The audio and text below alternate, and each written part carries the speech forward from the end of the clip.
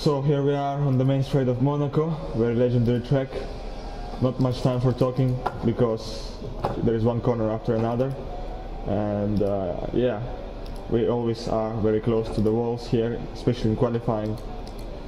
A very cool race for the drivers, a lot of concentration required, and this is casino part, quite high speed section.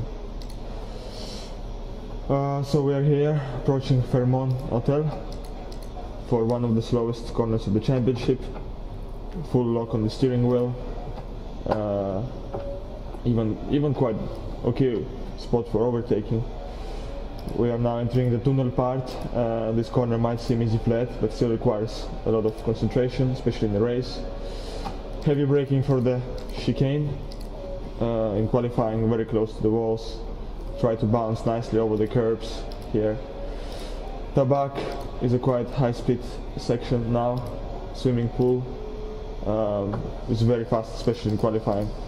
Here we stay away from the walls, and yeah, Raskas, very tight part, and last corner we need to do it clean, with a clean and good exit.